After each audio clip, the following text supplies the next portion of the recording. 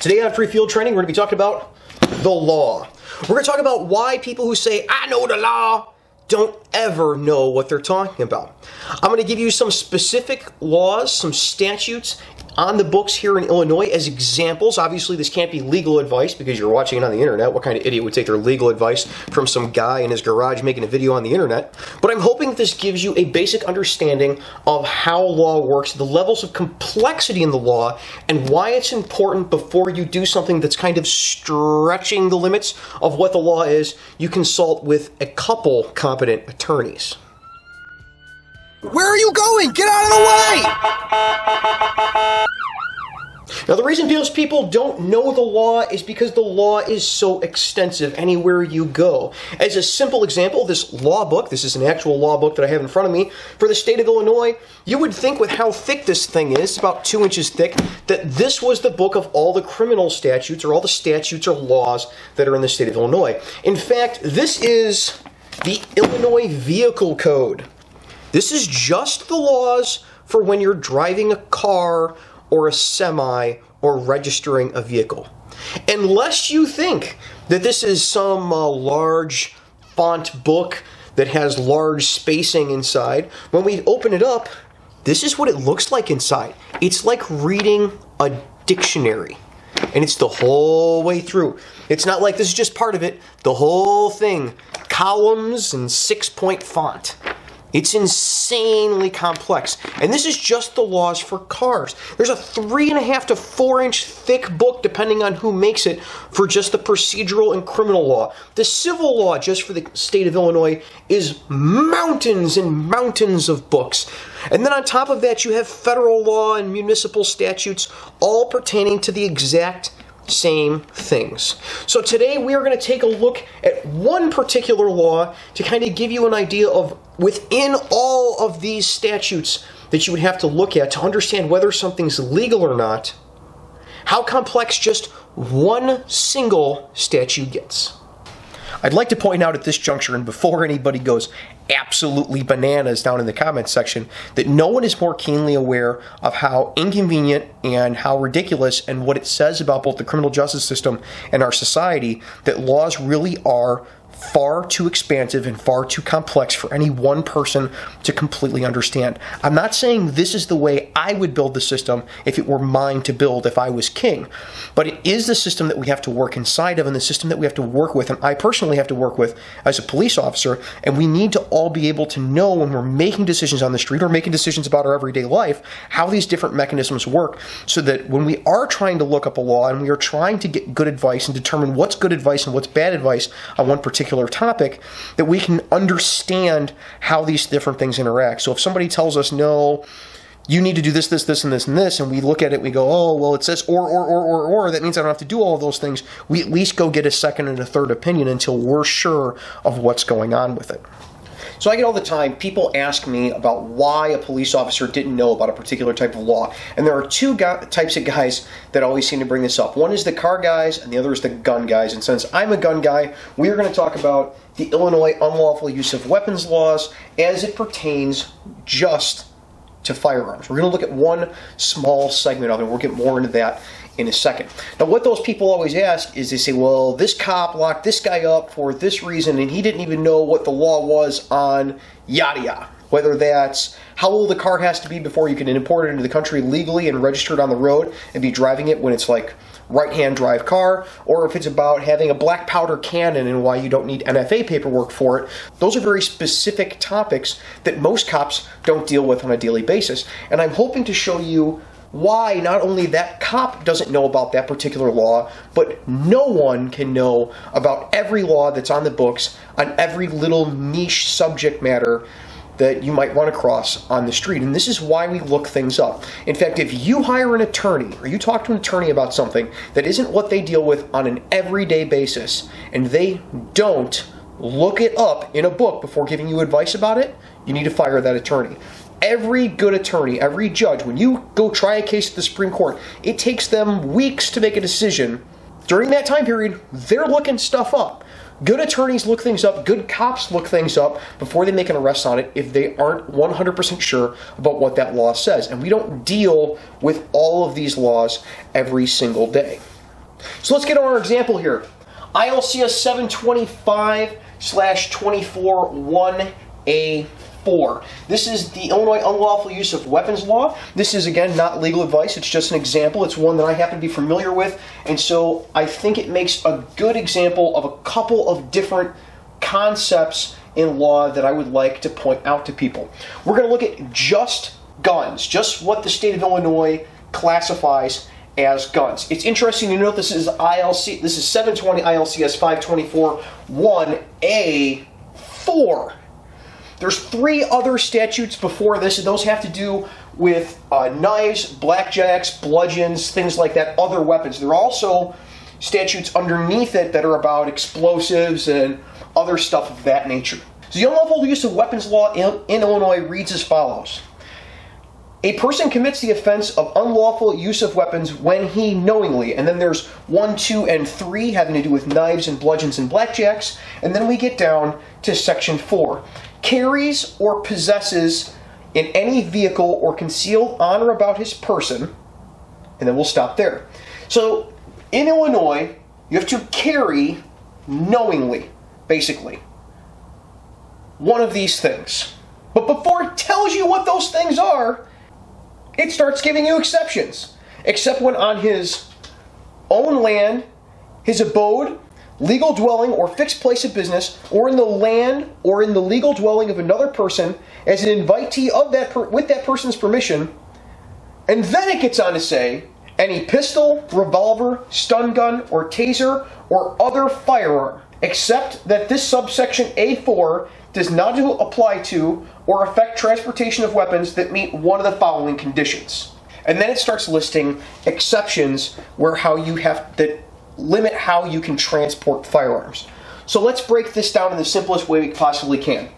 So 720 ILCS 524-1A4 limits how you can carry a taser or firearm. Notice or, not and. In this case, most people don't mix up or and, because it's a taser or a firearm. We don't expect that people will be carrying both. And you have to do it knowingly. So if you're carrying a taser or a firearm knowingly, and you are not on your own land or in your own abode, which means your house, it could also mean a parked semi if you're an over-the-road truck driver, or in your own fixed place of business. It has to be a fixed place of business, so not a taxi cab, or in the abode of another with their permission.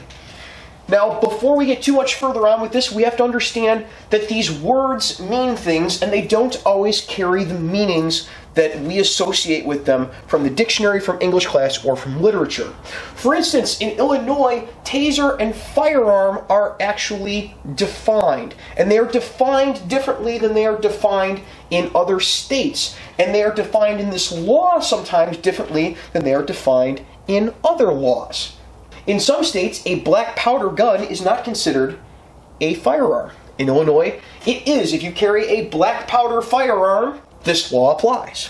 Now, you would think that the state would put these definitions directly into the statute so that you would know. You'd figure they would say it's unlawful to carry a weapon that discharges a lead projectile by means of burning powder or a burning propellant, and they would put that directly to law, but they don't. They make you go look for it. It's in definitions, and you have to look above the law, way above the law, in the definitions for the entire chapter to find where it defines and how it defines a firearm or taser. In this case, a taser could mean almost anything that you electrocute people with.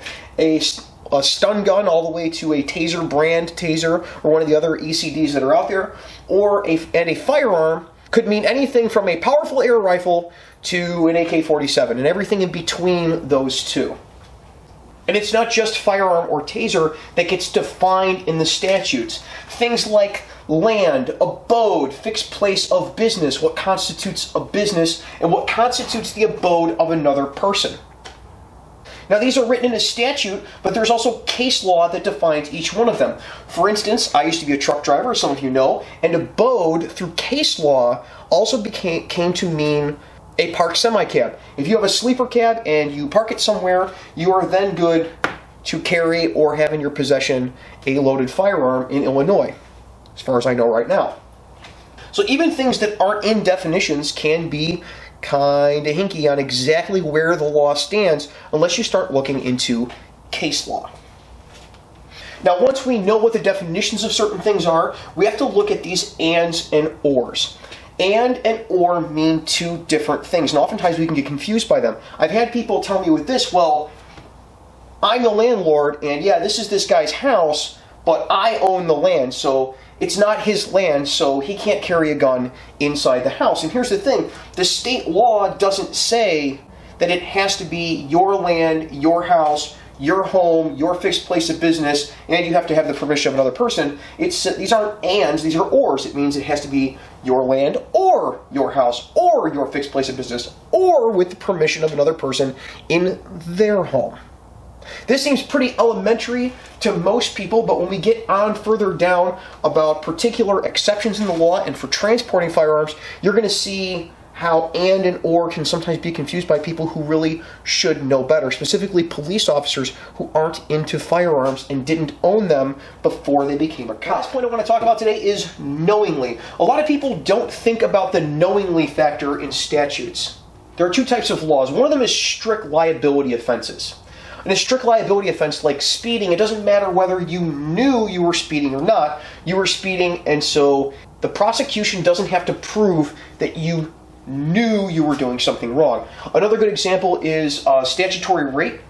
In statutory rape cases, in every state I'm aware of, that is a strict liability offense. Well, most offenses aren't strict liability. You have to knowingly, and very often you'll also see unlawfully. When it's offense against a person, you'll see the statute say unlawfully and without legal justification. Well, in this, there are legal justifications, but they're statutized in other places, such as the concealed carry law in Illinois, and so what we have is knowingly in there. The prosecution has to prove that you knew the gun or taser or other weapon was on your person or in your possession, and you weren't on your own land, in your own abode, in your fixed place of business, or in the abode of another person. Getting complicated yet? It's just beginning. Now you might ask yourself, how could they prove what I know? Well, they don't have to necessarily prove beyond any doubt that you knew the gun or taser or whatever else is illegal was in the car or in your possession at the time. What they have to do is prove to the judge that it is very, very likely that you knew. So for instance, if you've got the guy and he has a pistol shoved down his pants, and he tries to say, well, these are my buddy's jeans, that's not going to turn out so hot for him. No one's going to believe that it is reasonable that he doesn't know that the gun's there.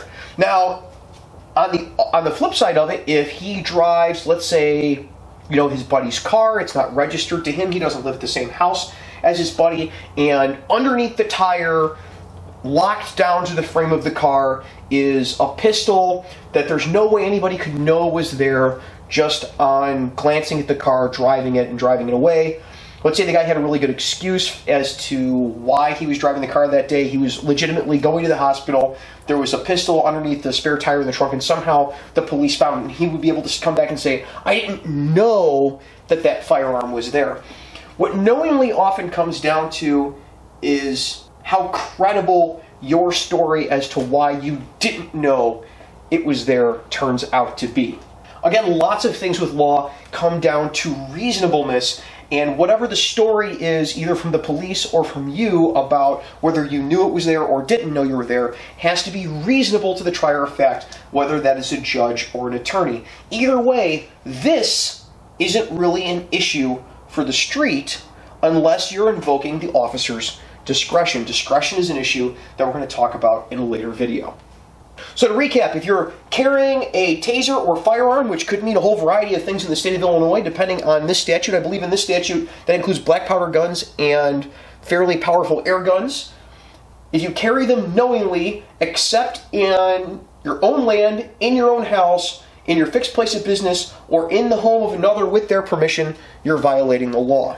Now, here's the thing. This doesn't cover transporting the firearm, which is written into this chapter, and we're going to get to that next. So let's say you listen to all that and you say to yourself, I understand now how I can have a gun in any particular place, but how I transport it in between places. If at my home, and I'm going to carry the gun to the home of my friend, how would I do that? And in the statute, it breaks it down. And here you're going to see the difference, the true difference between when we talk about or and. And these are important in laws. You're going to see here in a second. The statute says that A4 does not apply if the gun is broken down into a non-functioning state, or not immediately accessible, or unloaded and in a case, and is possessed by a person with a valid FOID card, or the person that has a CCW permit under Illinois law. So what this is saying is that all the rules about not being able to possess a taser or a firearm don't apply if these things are followed. So in practice, it's a transport law.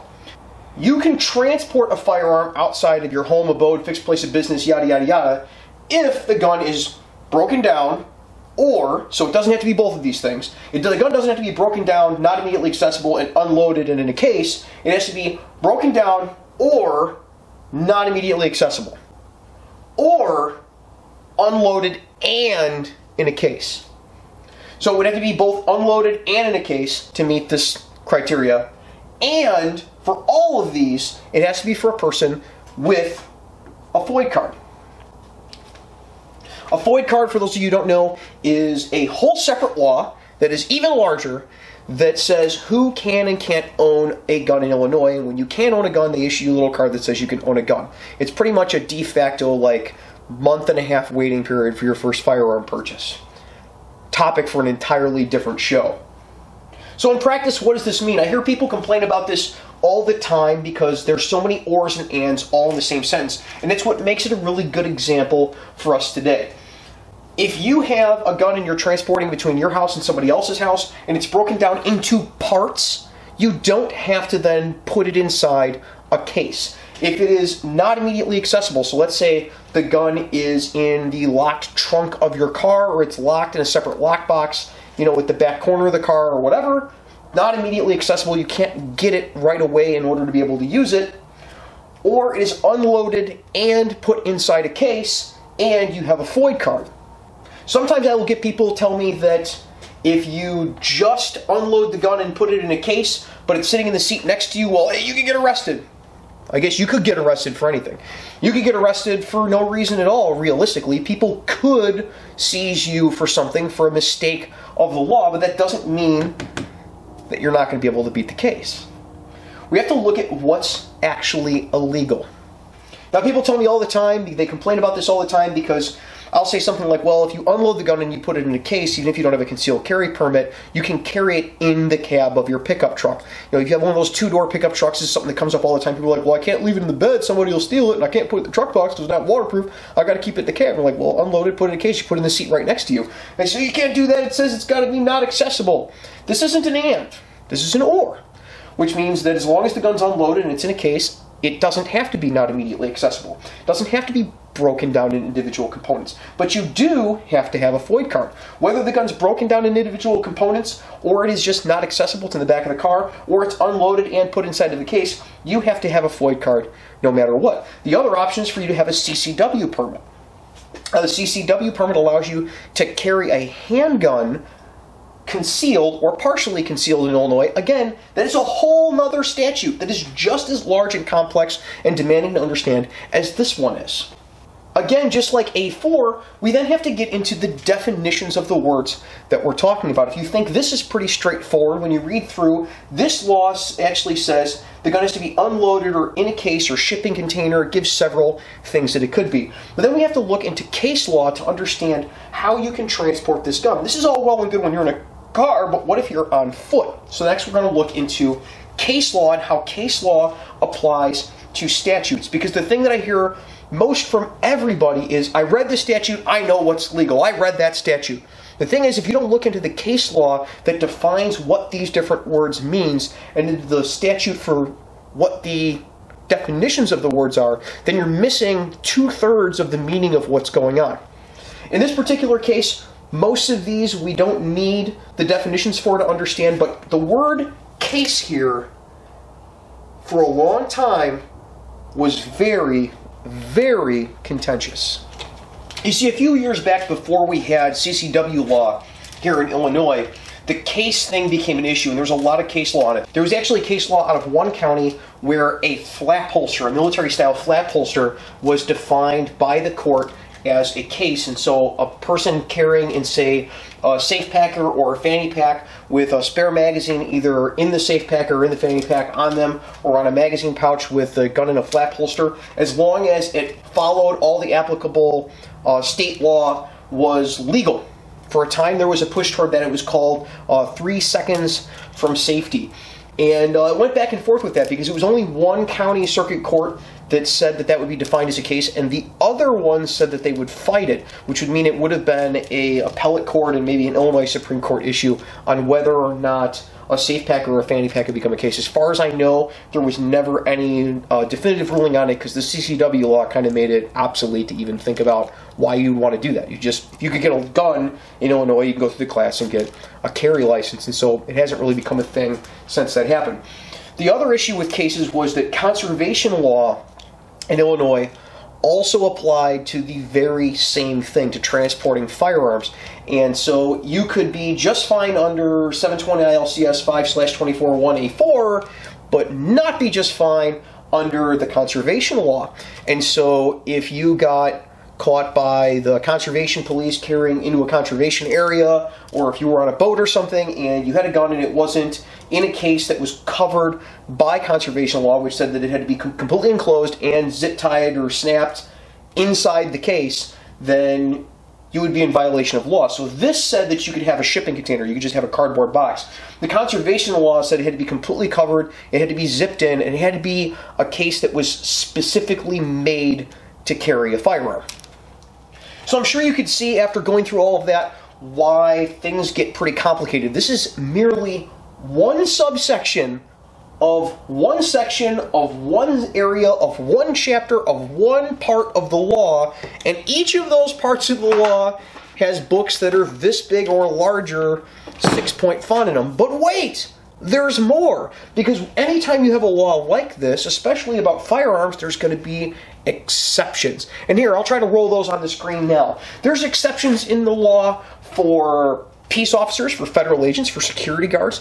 There's exceptions in the law for military personnel when in the course of their official duties. There's exceptions in the law for all sorts of stuff where none of this stuff applies to these particular people in these particular circumstances. And there's a whole boatload of them. And I would never be able to rattle them off to you, which is why I'm not. I'd have to look them up. Most of them are pretty common sense. And that's kind of what we have books and phones and Google for. That's kind of what we have the ability to look things up for, is before we go arresting someone that we think, this might be on the edge, you go look the thing up, or you go call someone who might know. No one could know everything about every law. This unlawful use of weapon law in a book like this, 6-point font, 2 paragraphs, double-wide paragraphs and columns, covers pages. And that's just for one thing. And the only reason that I can kind of muddle through understanding all of it is because it's my hobby. If you ask me the same thing about, let's say, classic cars and what the license plate requirements are for them, I would have to look it up. And any attorney that looked at it would have to look it up. And if the Justice of the Supreme Court wanted to know, they would have to look it up too. No one goes and memorizes all of these laws. So I hope that helps you out a little bit with understanding the complexity that is involved with law. It's also important to note why you have to read this. You have to spend a lot of time studying it because it constantly changes. Things that I knew about this UUW law when I started being a police officer are no longer applicable to my job. The laws have changed. The concealed carry laws have changed. The taser portion wasn't in there. When I started, stun guns were perfectly all right to you just go to the corner store and buy them here in Illinois. And now they're considered a firearm, basically. A lot of things change, and so we have to stay up on top of them. So when somebody tells you they know the law, or if you're trying to figure out what a law is, you have to be very careful to look at the totality of what's going on. The statute is only 1/3 of the law, the area where the law is written. Case law and reasonableness also have to come into play. When you're looking at something and you're thinking about doing it, if it rides the edges of a law, you still have to look at whether or not it's reasonable, whether a judge or jury is going to side with you that it was a good idea to do that or that you should be allowed to do that. And on the opposite end of the spectrum, you also have to understand that a lot of these things that are on the edges, the fringes of the law, have already been decided by case law. So if you go just by what the statute says, you're going to miss at least half of the meanings involved and ascribed to the words. If this helped you guys out, you should check out my other videos in the playlist marked police training. And until next week, you guys be safe and take care of each other. I'd like to thank all the Patreon supporters, and especially the shift supervisor level Patreon supporters that we have listed here. Your contributions are what allows free field training to continue on and become better. Thank you.